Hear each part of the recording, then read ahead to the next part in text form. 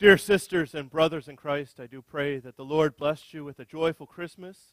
I pray that the peace, hope, and joy of Christmas in our Savior Jesus will dwell with you this day and each day. Please join me in prayer. We thank you, O Lord Jesus, for entering into our world as a child, for being the fulfillment of God's plan of salvation, for being our salvation. Help us this day and each day to find joy in knowing that you are God with us, Emmanuel, the Lord who will always be with us, who will always be faithful, who will one day lead us to be with you forever. May this be our hope and our solace this day and every day. In the name of Jesus we pray. Amen. In the 1980s, 1980 I should say, I was not yet born. But I suspect that many of you were in front of a TV, or at least listening to a radio, on February 22nd, 1980. Maybe you don't know that date, but it is the day that the U.S. hockey team lined up against the Soviet Union's hockey team in the 1980 Olympics. Maybe if you're not familiar with that game, let me tell you a little bit about the stats. The Soviet Union's hockey team that was lining up, they were experienced players. Some of them were active military. They were players who had played in previous Olympics. They were again at this Olympics. They had won 6 out of the last 7 Olympics gold medals. The only upset was in 1964 when the U.S. hockey team dealt them a loss. They had outscored every other team 175-44. That's a 4-to-1 ratio if you're doing the math. They were a powerhouse team. On the other side of the ice, you had the U.S. hockey team. They were coached by Coach Herb Brooks, who was a former college coach. He had coached at University of Minnesota and Boston University. And so most of the players on the team were made up of former players of Boston University and University of Minnesota. Average age of the team was 21. Most of the players were no names. Only one player had continued on from the 76 Olympics. Perhaps it goes without saying, the Soviets were heavily favored for this game. Well, on February 22nd, it was a Friday, 1980, the U.S. hockey team lined up against the Soviet team in a game in Lake Placid, New York, which has now become called the Miracle on Ice. Because at the end of 3 periods, there's not quarters there, at the end of 3 periods, the U.S. team skated off the ice singing "God Bless America." Herb Brooks ran to the locker room because his face was covered in tears as he cried in joy. And the U.S. team held their heads high because they had defeated the Soviets 4-3. It was not just one play. It was not just one great shot. It was not just one great save. But the whole game was called the Miracle on Ice. Now, it wasn't until 2 days later, February 24th, that the U.S. team ended up finally taking the gold when they defeated Finland. But this was the game. This was what was called the Miracle. Al Michaels was announcing the game. He was not the one who called it that, but his co-announcer, the goalie from Canada, called it the Miracle. And that's what is still known as today. Like I said, though, it wasn't just one play. It wasn't one great player. It wasn't one great shot. So often with sports or even with life, we do this, don't we? We find the highlight reel, the one great player, the catch, the shot.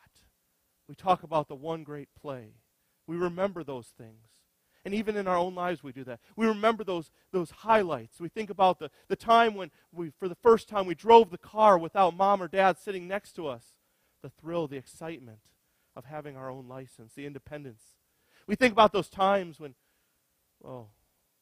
you've held your grandchild for the first time in your arms. Or maybe your child for the first time in your arms. That's one of those highlights, isn't it?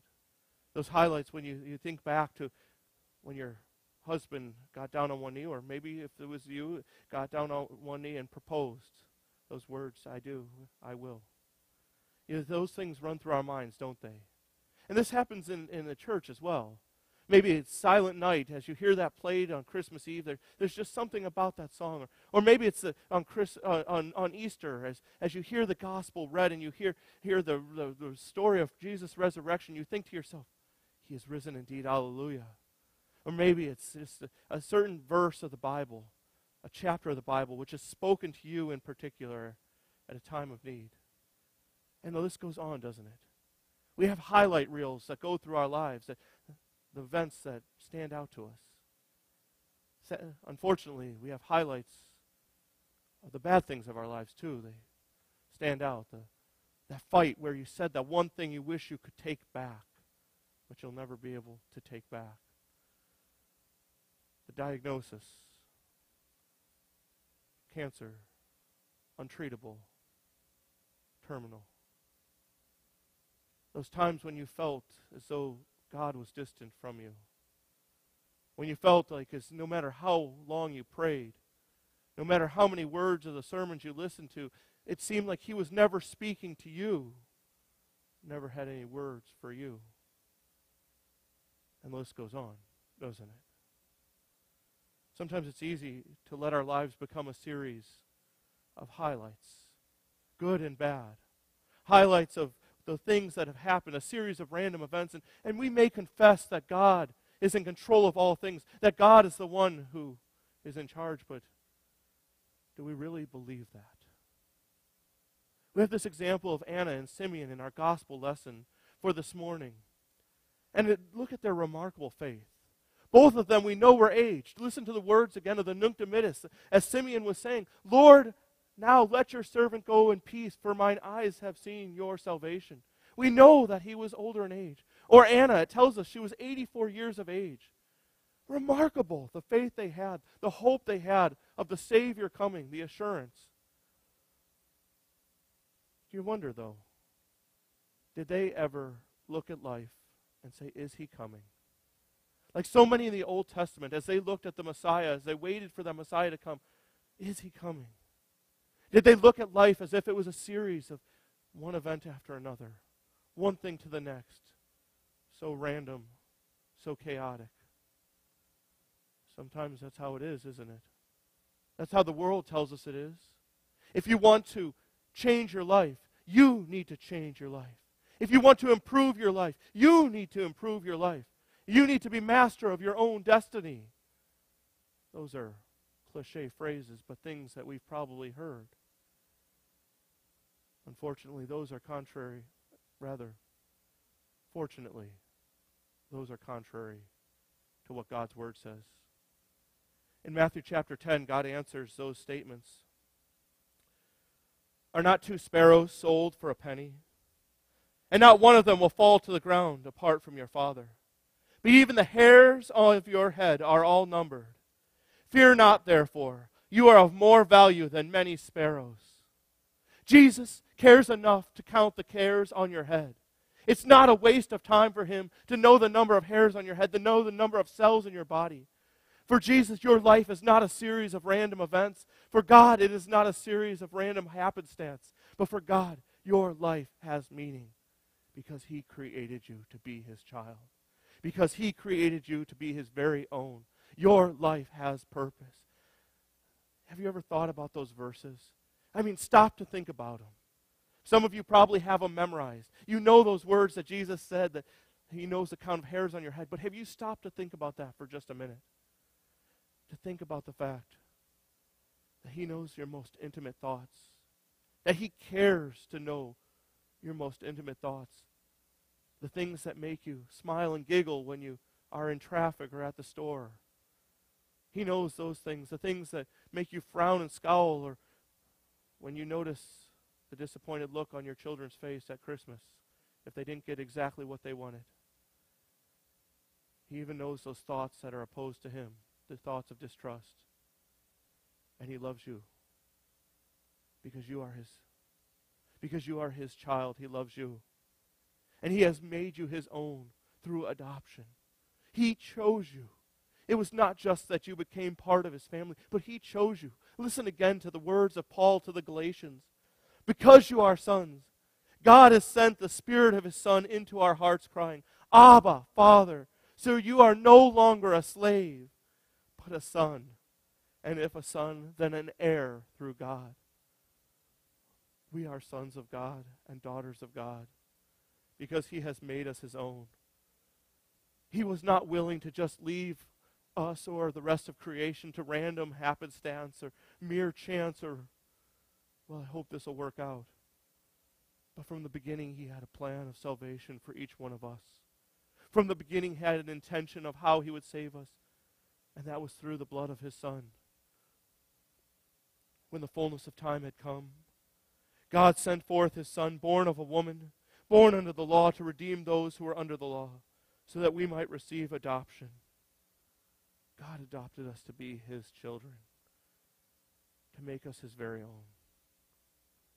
We are not here randomly or by chance.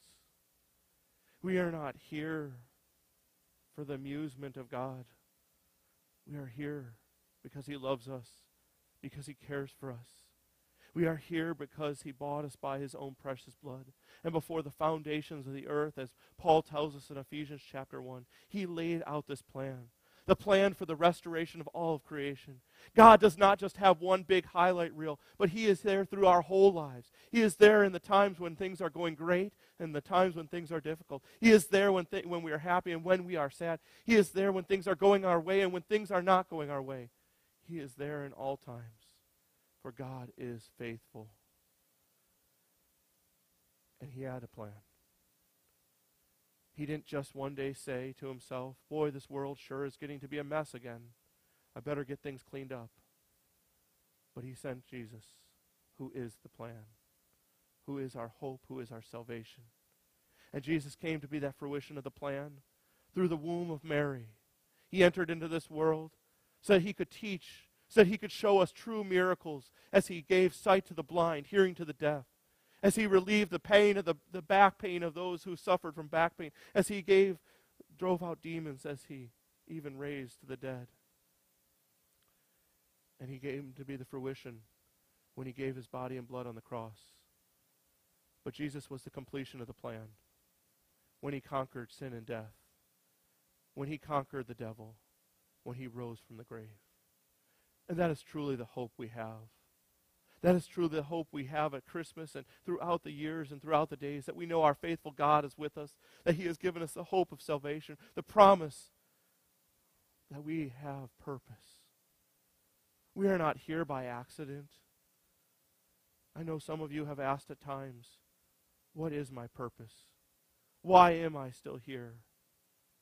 When we know that God has purpose for us, it changes our perspective. It allows us to see that each day that God gives us has reason. That even if we're 3 years old or 93 years old, God will still use us. Even if we're sick and bound in bed, God will use us. If we're well and able to sprint, God will use us. And how do we know God's purpose for us? Not by going to the library and finding a self-help book or finding a great guru who will give us the instructions that they think we need. But God gives us instruction in his word. He gives us direction in his word. And I know sometimes when we open God's word, some of those sayings those in the Old Testament can be pretty obscure to us, hard for us to understand. That's why the more time we spend in God's word and we pray, and when we pray with the time we spend in God's word, he helps us to hear his voice. Those passages become less obscure, and we start to see how even those Old Testament passages, those ones that seem like they were written for people thousands of years ago, continue to speak to us today. Because God's purpose has not changed. God's plan has not changed. From the beginning of the earth, he intended for all to be saved. So at just the right time, God sent forth his Son, born of a woman, born under the law, to redeem those under the law, to take those of us who are slaves, and to make us his sons and daughters. Merry Christmas, children of God. Amen. Please pray with me. Lord Jesus, we thank you that you have redeemed us from sin, death, and the devil. We thank you that you are with us always, that you are the one who has given us hope. We pray that in all times we would turn to you, trusting in you. Forgive us for those times when we do not see your hand at work in our lives, for those times when we are caught up in the chaos of our lives. Help us, Lord, to turn to you, to know your forgiveness, to know your promise, to know that you are our salvation. Lord, lead us that one day we may know the miracle of life, new life we have with you in life eternal. This we pray in the name of Jesus. Amen.